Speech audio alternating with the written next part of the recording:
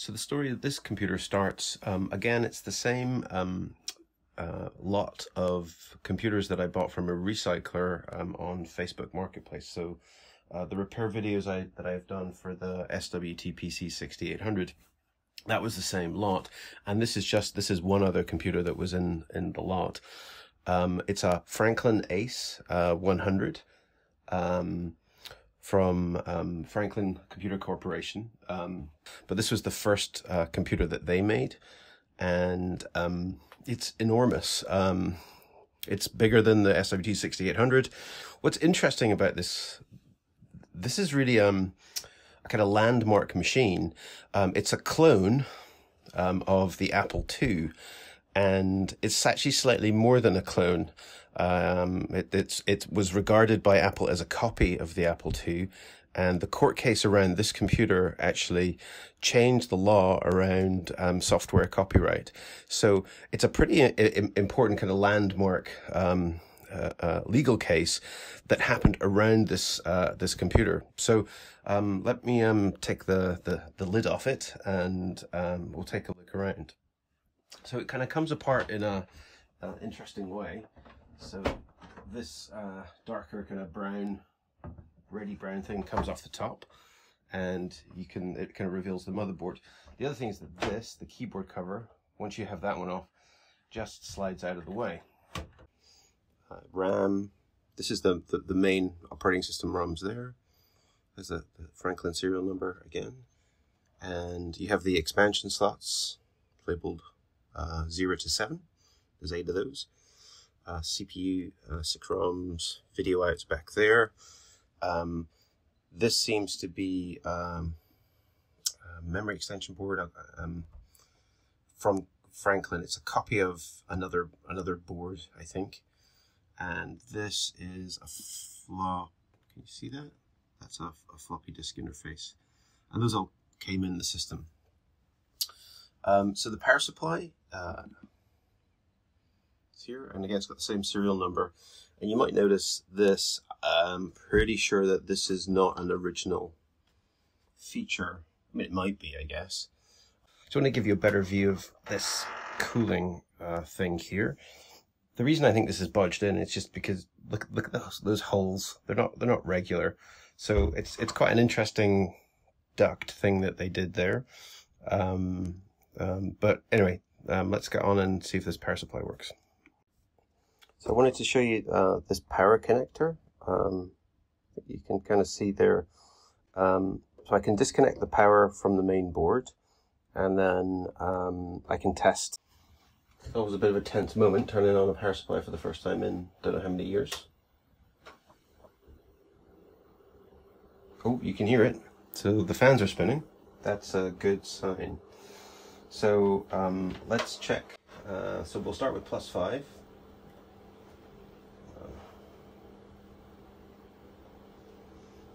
5.9, that's a bit high. -5. -5, that's good. And then I think this is -12. -13.8. +12 is 14. So my guess is it's outputting in the right range. 5 is high, 12 is high. But it's not plugged into anything, and quite often power supplies do is when you actually put a load on them, the voltage droops. So I think it's going to be okay to plug it in. What I'm going to do is plug it in, so switch off the power supply, plug it into the board, power it up. I'm going to replace the memory board that was here, and then I just want to I'll test the voltages again. And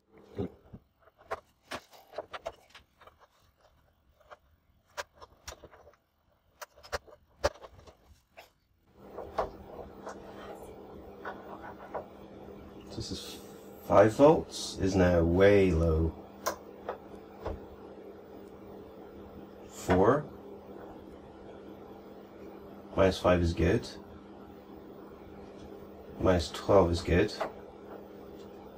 +12 is also good. So the 5 volt rail's low. That's bad. That's probably not even functioning at 3.7 volts, that's too low.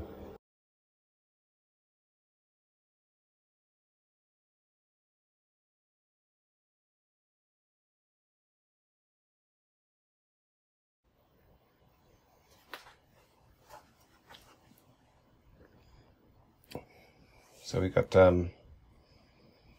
what's that? Looks like we had a spider living in there. Yep. And the underside, it has this kind of foil feel to it, which is like arcade video game boards of the same time. It's kind of double-sided. So, and you see how dusty it is. So I think it might be good just to clean this all up before I do much more.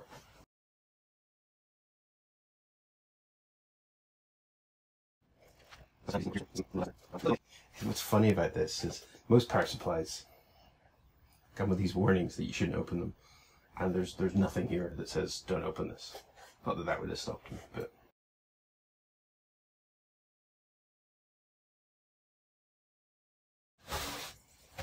ew.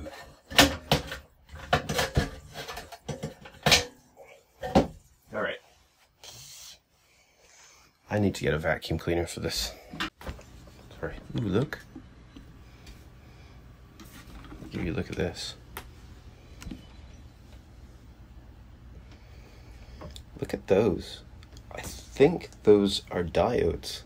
You see those kind of bulges on, and they connect through on one side. Yeah, and then if you look down on the solder mask, yeah, they have D and then a number in front of each of them. So I think those are big old diodes. I'm half thinking that this is a full bridge rectifier design, where they've made the rectifier out of these giant diodes. That wouldn't surprise me. There's a brand name down here. Aztec. Wow. Aztec made this power supply? Yeah, Aztec branded stuff all over. So, pretty dusty. So I'm going to clean it up. I think this power supply is fine. It's outputting the right voltages. I think the problem's on the board. So, let's get going.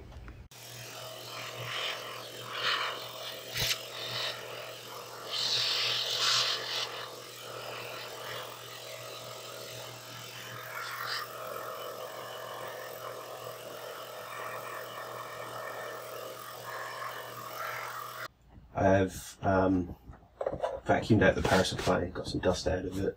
It looks in pretty good shape inside. There are 2 reefer caps in there, which make me a little bit nervous. There's nothing obviously failed or bulging.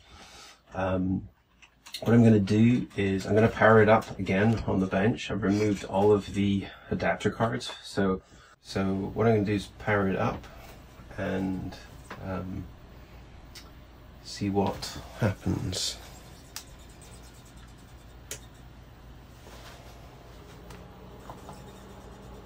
Okay, so power cost meter says it's consuming 30 watts. Can you see that?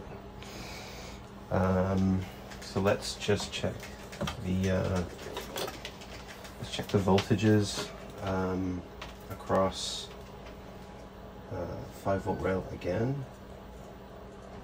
Come on. Oh, look at that. 4.6.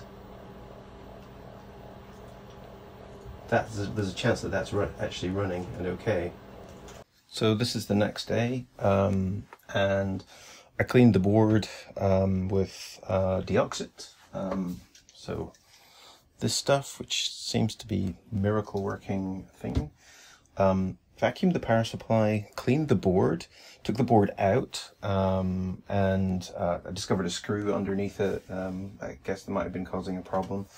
And what's interesting now is if I turn it on and then show you what the voltage are on the board from the power supply.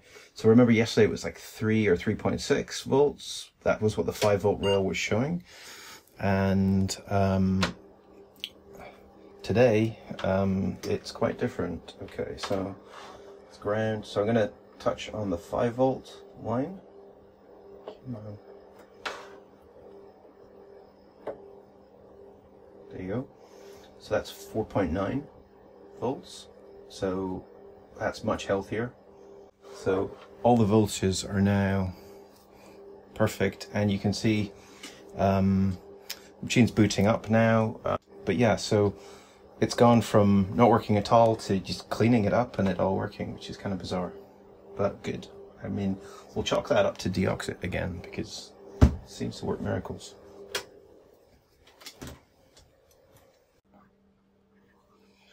So here it is. Keyboard's case back together. Makes a little bit too much noise for my liking. The fan in that power supply is quite loud. But here it seems to have a basic interpreter. Hello from Franklin.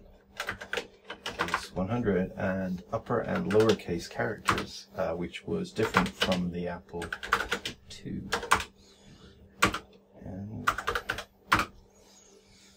seems to like basic, and then you've got that reset button to break the program. Actually, I wonder what break does. Same thing. Cool. So whilst researching the Franklin Ace, I came across some information about how Steve Jobs and Wozniak decided to put an Easter egg into the Macintosh computer. This is after the Apple II incident and after they'd won the case against Franklin Computer Corporation. They decided to put an Easter egg into the ROMs for the Macintosh, so that if in a courtroom the Macintosh was copied, they could walk up to the copied machine, type in a command, and it would show an icon that said "stolen from Apple." So and they did this, and they hid it in the ROM. Apparently they compressed the image and they made it quite hard to find, so that anyone copying it wouldn't realize it was there. So what I'm going to do is I'm just booting up this Mac. It's not a 128K or a 512K. So this is the Macintosh Plus, and I think this will still have the same original ROM with the hidden Easter egg image. So let me just go into About Finder. So I'm just going to zoom in a bit. Okay, so what you have to do is press the interrupt button, and I have a Q-tip that I'm going to push. There's a button on the side, and you can just going to push it in the side of the case. And this is the debug prompt, and now I've got to type in a command. There. Okay, so the spacebar needs to be fixed. I need some DEOXIT on that. So E118. So this is the command that you type in, and again, this is Steve Jobs and Wozniak imagine doing this in a courtroom, and then what it would show is this little thing up in the corner there, and you see that it says "stolen from Apple Computer." There you go. So it's just a small icon with a little Apple logo. Stolen from Apple Computer. There you go. It's still there.